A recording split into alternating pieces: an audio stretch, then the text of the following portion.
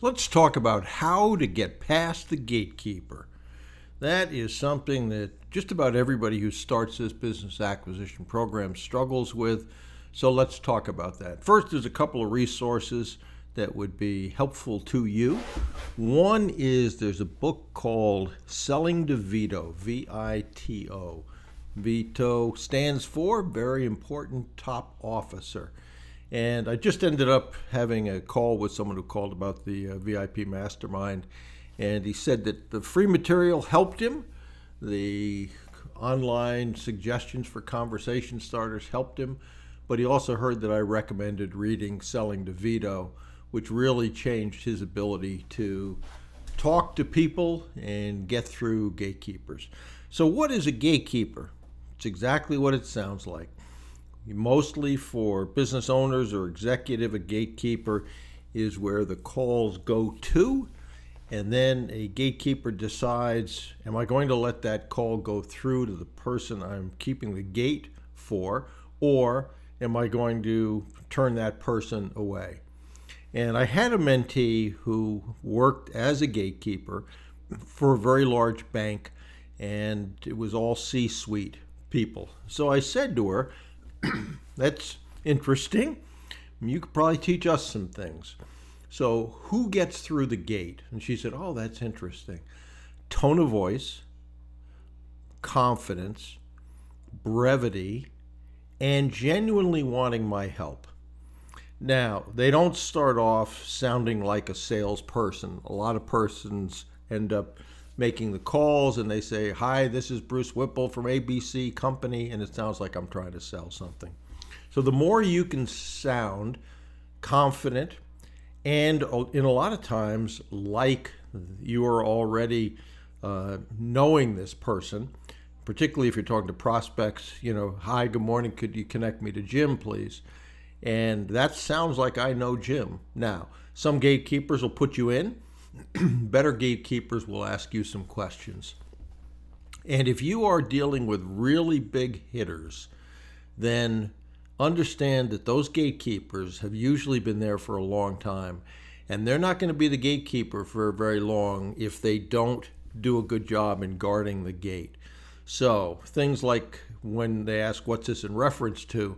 And if you were to say, well, it's personal, there are gatekeepers that have been gatekeepers for 20 years, 30 years. There's probably not too much that they're not privy to, and that will turn that person off. One of the things that I found really helpful to me, particularly with prospects, is when the phone got answered, I'd say, I don't know if you can help me, but I was hoping you might be able to answer a question for me. Almost always they will say, I don't know if I can help you either, but what's your question? And then I'd say, I wanted to get a letter to whoever it was, or what's the best way to reach whoever I'm trying to reach, et cetera, et cetera. And so that sounded confident. It was brief. Tone of voice was, I hope, good. And most of the time that worked. But you can't stumble around. Ask the person, how's the weather there today? How are you feeling today? How are you doing today? When they're sitting there wondering, what does this person want? I'm busy. So remember those 4 points, certainly. Brevity, tone of voice, confidence, and genuinely asking for help.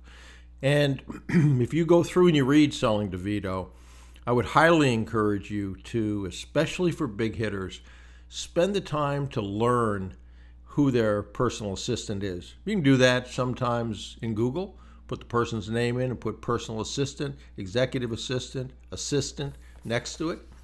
And you can also usually do that in LinkedIn. But I would highly encourage you to not treat that person like a secretary. Remember those 4 things. Remember that the people who genuinely ask for help typically get through, and try to manage your emotions so that you're not too nervous when you call. That will hurt your confidence clearly. So I hope that helps. There are ways to get by the gatekeeper. You're going to be nervous in the beginning. You're not going to be that great in the beginning. but you're going to find that in time you will get much more comfortable.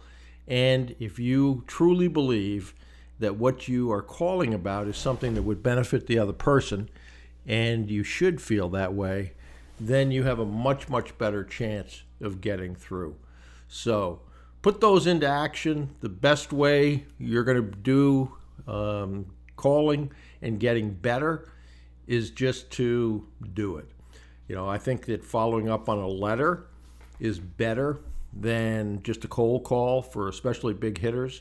And if I were going to send a letter, which I've done a lot of times, I'd want to find the personal or executive assistant, call them, say I would like to send a letter to Mr. or Mrs. So-and-so. Would it be okay if I sent that to you? And I'd frequently say, and if you want to read it, I'm fine with that. And then I'd like to be able to follow up with you if that's okay. Yes, that's okay. One of the things that I did way back when, and it was a hard lesson to learn, was I was trying to get Tom Moynihan, the founder of Domino's Pizza, for my board. And so I found out who his gatekeeper was. Let's say her name was Jane. I called Jane and I said, would it be okay if I sent a letter to Mr. Moynihan? She said, okay. And would you be able to give it to him? Yes. Okay, great. So I typed a letter up. This was probably 30 years ago, 25, 30 years ago. Typed it up, looked at it, proofread it, gave it to 2 or 3 other people to proofread it, put it on good stationery, FedExed it to his office in Ann Arbor, to Jane, his gatekeeper, or whatever her real name was. And then I saw that it got delivered. I followed up. And I called Jane and said, more than one letter's been lost in a mailroom. I just want to be sure it found its way to you. She said, yes. Did you have an opportunity to show it to Mr. Moynihan? Yes. And I said, when would it be possible for me to have a discussion with him? And she said, never. And I said, never? And she said, yes. In the second to last paragraph, you had a widow, what's called a widow's and orphan. Really easy to do. Today's programs make it easier, but that's no excuse. I should not have done it. And a widow and orphan is usually at the end of a sentence, it'll be a word like the, and then you begin the next sentence with the in a sentence. So you got a the. And what he said was, she told me what he said. He said, if this is his attention to detail, this is the honeymoon period, so I don't need to talk to this guy. And that was a hard lesson to learn, but boy, did I learn a lesson. So I proofread well. When things are sent to me, I'm amazed how often there are mistakes. You only have one chance to make that first impression, so make sure that it's a good impression. Okay, that's enough to get you started. Take action. If you're looking for conversation starters, they're over at BruceWhipple.com. There's a series of conversation starters that will help you. If you want to go there directly, it's just BruceWhipple.com/free course. But knowing what to do, knowing the steps, and then taking action. If you want to know the secret sauce, that is it.